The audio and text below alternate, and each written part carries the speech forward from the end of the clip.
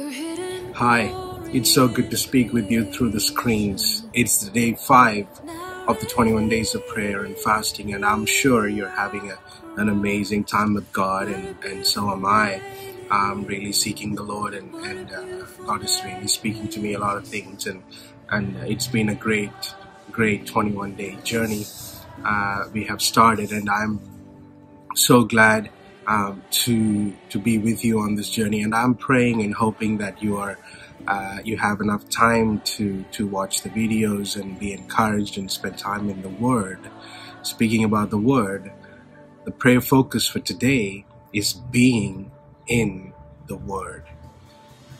We are focusing on being the church on the move. When God moves, we move as a church. That's our primary focus for the month of February. And the prayer focus for today, in the theme of fixing our eyes on Jesus from Hebrews 12:2, we are focusing on being in the Word of God. Many times we look at the Word of God as just a book of principles and doctrines and some good stories and all of that. All that may be true to some extent. Yes, of course, we get good stories and some great doctrines out of it. But one of the teachers in the ministry school taught us, many people stop short of a divine encounter with God because they're satisfied with a good theology. Theology is great. It is awesome. But without God, it is not going to do what it is supposed to do. Jesus is the great theology. You know, Jesus is the Word of God. I read here in John chapter 1, verse 1, "In the beginning was the Word, and the Word was with God, and the Word was God."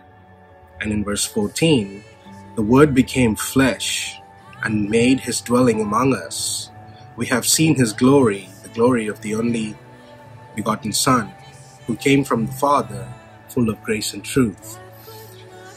I just want to come to you this morning to encourage, can we all see the Word of God not just as book of principles or a bunch of doctrines, but see the Word of God as a person, the person of Christ. You know, Christ is the Word, the full manifestation of the character and the nature of God was found bodily in Christ Jesus. We read that in the epistles. And that person of Christ, if He was put in book form, that is the Bible that we hold. Pastor Bill Johnson, I dearly love. He taught us in one of the classes, and he modeled it to us and asks us to repeat after. When he does this, he holds his Bible close to his chest and tells us, "Please repeat after me. I love my Bible." And I love that gesture because it shows not only reverence, but also the amazing love that we have for the Word of God. I'm not saying we all have to do that. If not, we don't love. I'm not saying that. But what I'm saying is, in these days of prayer, being in the presence of God, being in the Word of God, not just reading for the sake of gaining some knowledge or understanding some doctrines or end times and all of that, but I'm reading the Word of God to find the person of Christ. I'm reading the Word of God to know who Jesus is.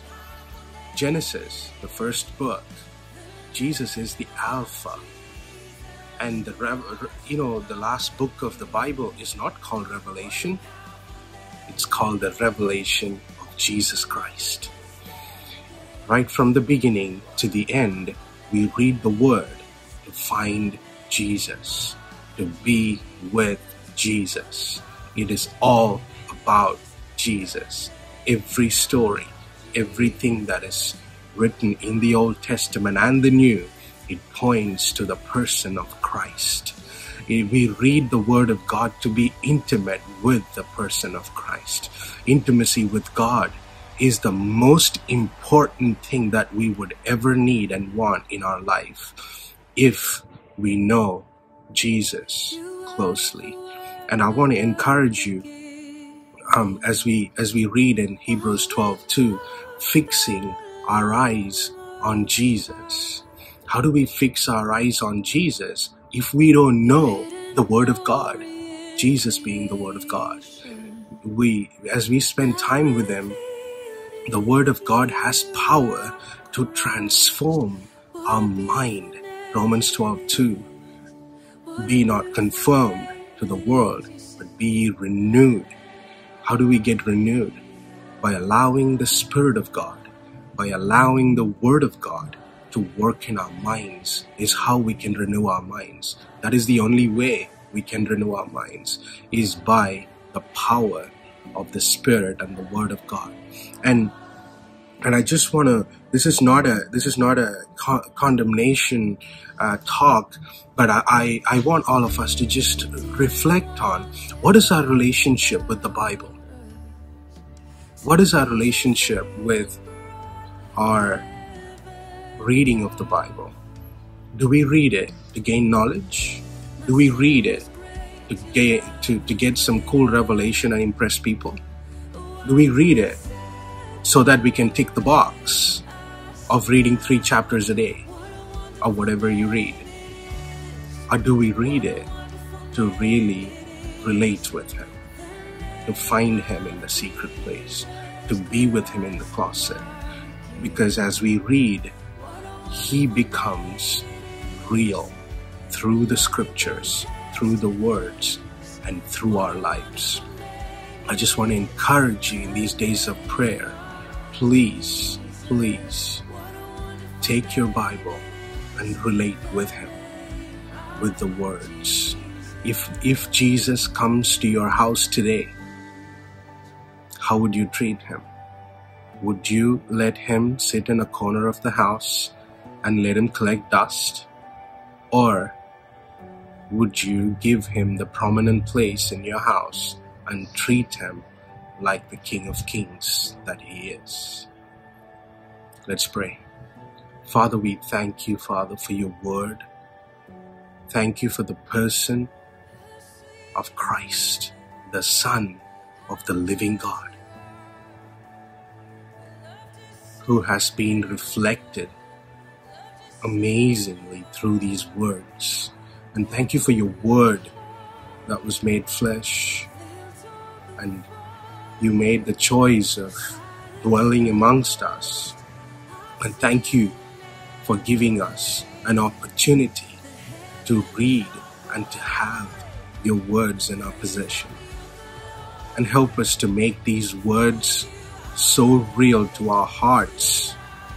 As your word became flesh, let our flesh become your word.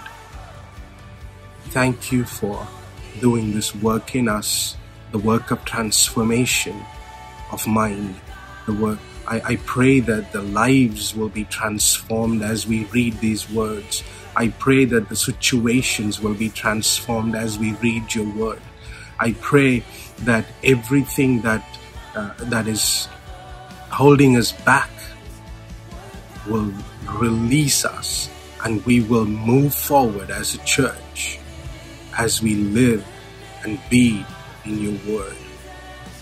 Help us not to be satisfied with some doctrines, but help us to encounter the person of Christ through these words. I thank you, God. I bless every single person who is listening, and I thank you for them. Thank you for blessing them. In Jesus' name we pray. Amen. Hey, I want to encourage you again. It is amazing to be with Him.